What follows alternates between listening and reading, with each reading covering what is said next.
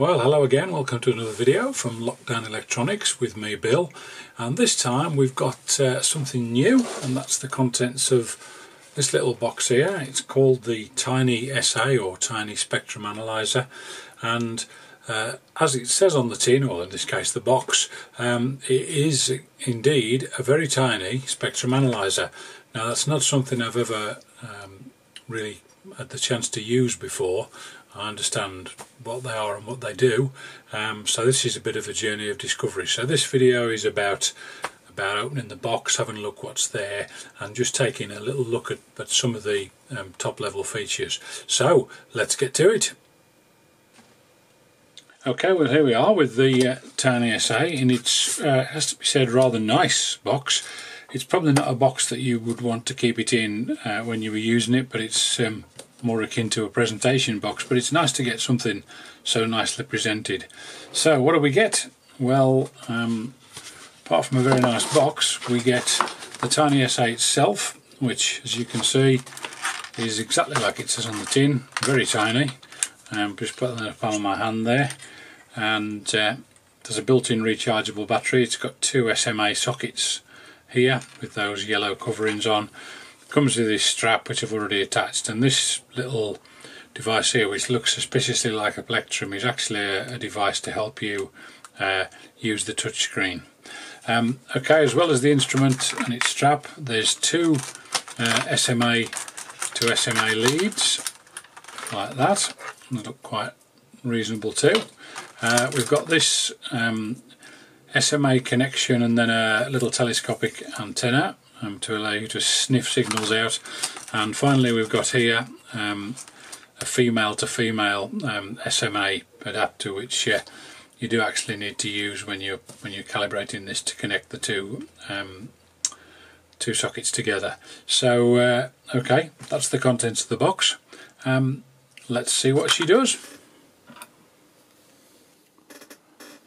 Okay, well here we are looking at the display of the TinySA, and I've currently got a sweep set up from 100 kilohertz to 5 megahertz, and I've got it attached to my 1970s transistorized signal generator. So I'm just going to connect the center cable now, and straight away you see a change in the display, and you can see there marker 1 is about 129 kilohertz, something like that.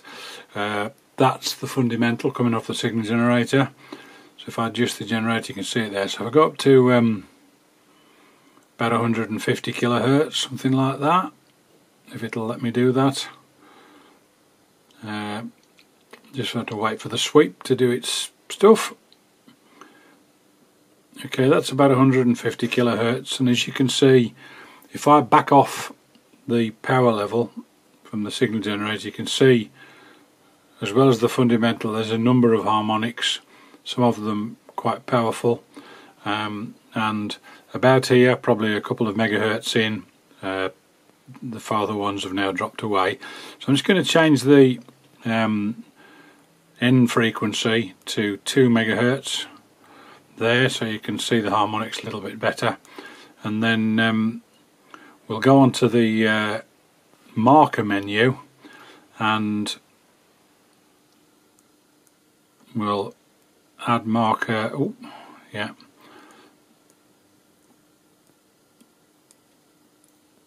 Okay, so we've got 3 markers there, and it will arbitrarily put them where I want them to. So I'll just move marker 2 to there and marker 3 to there. So as you can see, fundamentals about 150-ish kilohertz. Marker 1 is, well, marker 1 is the fundamental. Marker 2 is at marker 3 is at 450 kilohertz. So you can see that's the third harmonic, second harmonic there.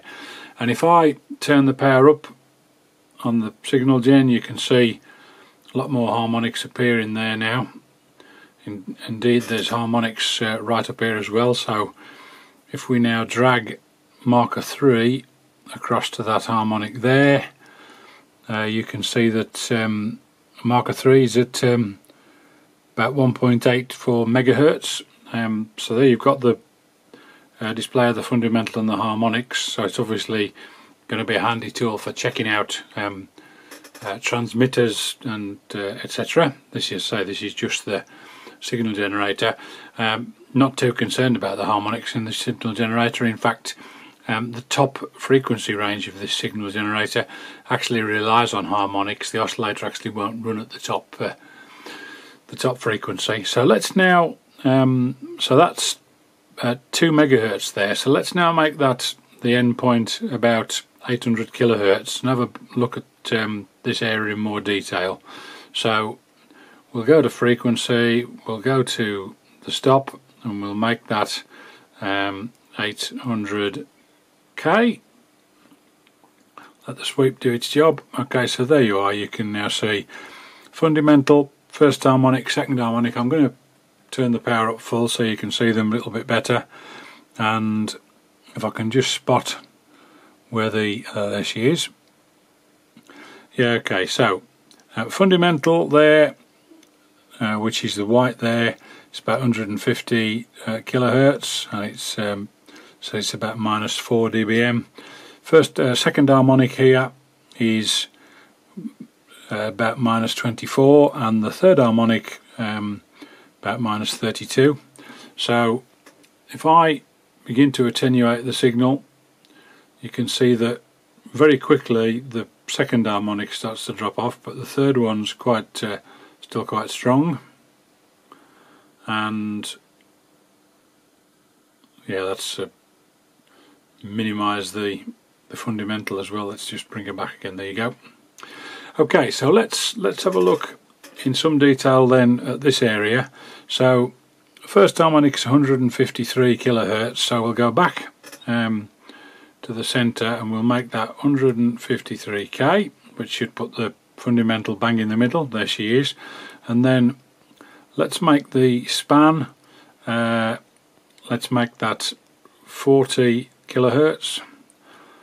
Wait for the display to catch up. Okay, you start to see the shape of the wave now. So there's the centre of the wave and a few little side lobes. Let's reduce that span to 20 kilohertz. And so you can really start to see some of the detail now. And there's obviously one or two side bands. I'm just going to turn the internal modulation on just to see what that does to the shape of the signal. So that's without the modulation on the signal generator, and that's with it on. And straight away, very strange response. That's because the signal is now rather wide because there's lots of side bands. So if we make the span 50k again, hopefully you'll be able to see, yeah, there you go, there's the shape of the wave. And if I turn the modulator off, next display you go, back to a much more sensible signal. So that's essentially what Spectrum Analyzer is about. We've got frequency along the x-axis, and we've got power in dBm or decibel microwatts along the y-axis, and the important thing to note about the y-axis is that unlike an oscilloscope, that's a logarithmic scale as opposed to a straightforward linear scale, which allows us to view some very different changes in dynamic range. It's much greater than it would be on a scope. So that's a little bit of a demo of the TinySA. I've got a lot to learn about spectrum analyzers, but I'm enjoying getting to grips with this one. Just take the span back to, let's just try 20k so we can have a look at the detail of the waveform. Yeah, might be even, maybe we can get away with 10k. Just have a little look at, there you go, yeah. And you can see there's the main frequency, and then you've got one or two side bands there being produced by it. This is the Rapid Electronics signal generator. The number of people made them, including Maplin. They're badged by a lot of people. So first try out of the TinySA, and I'm actually quite impressed.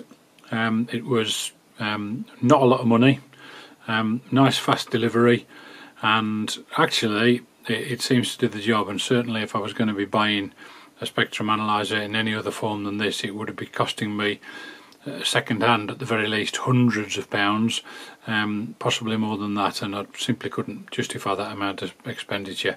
So that does come with a little what looks a bit like a plectrum that you play the guitar with to use the tap screen. I actually find it works better with a bit of a stylus. I'm actually using a trimming tool here. The eagle-eyed amongst you might have noticed that, but this seems to work rather well actually. So there we go. That's the TinySA.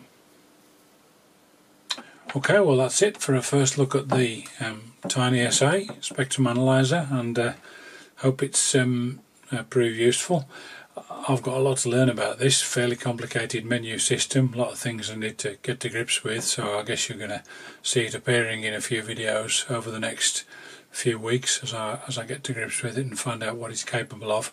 I paid about £66 I think it was for it off eBay, so when you think what that represents for what you get, I think that's pretty good really. So I'll put a link below to that anyway. So I hope that's been useful. I think if you get one you wouldn't be disappointed. They seem pretty good to me. So there you go, the TinySA. Thanks for watching. If you've liked it, please click the thumbs up. If you haven't, you can click the thumbs down. Either way, it'd be great if you could subscribe, and look forward to seeing you on the next one.